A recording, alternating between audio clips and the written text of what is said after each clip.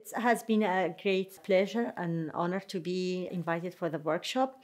And that's because it kind of talk about something that's actually emerging in my country and my region as a topic. Our universities are traditionally didn't have any research ethic protocol in place. And the reason, like I said, it's a timely workshop for me is that because right now the Ministry of Higher Education in Kurdistan region is trying to establish an ethic board. Something I was recently involved with, which was like in education context, which is an interdisciplinary for me because my background is architecture.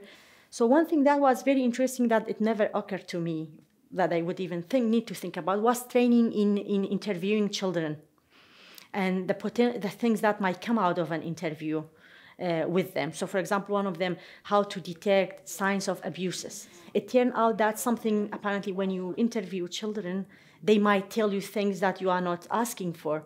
And now you are a researcher in facing something, then you are witnessing something, then you have to find a way to deal with it. So, I mean, that was very interesting thing. I even took, some of that thing embedded into our own research in terms of, field researchers, how to deal with things, not necessarily with children, but also adults. This is something that they need to report in terms of observation about signs of, stress. Just someone might not be comfortable with answering something, you would have to detect it. And this come to me from that training from another discipline.